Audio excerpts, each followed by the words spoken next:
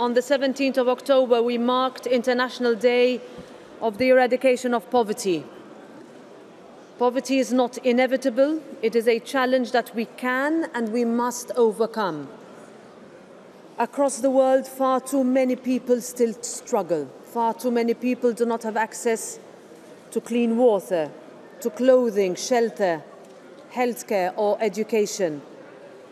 And far too many people are excluded from society, denied the possibility of a dignified job, not given the opportunities to achieve their potential.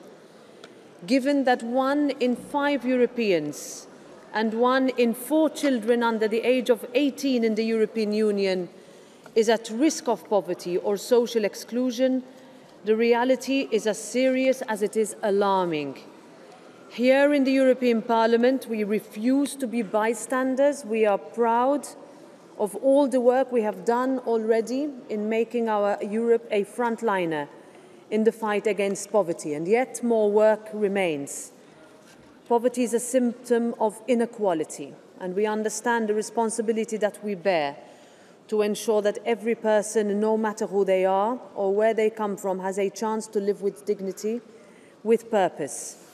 This is why the European Parliament is looking forward to seeing the European Union's first anti-poverty strategy that was announced in the 24-29 political guidelines of the European Commission. This is a positive step forward. By investing in education, affordable housing and job creation, by ensuring our social safety net works, we can lift millions out of poverty. This House will continue turning our policies into concrete action, and we will continue to fight for fairness, for dignity and for opportunity for all.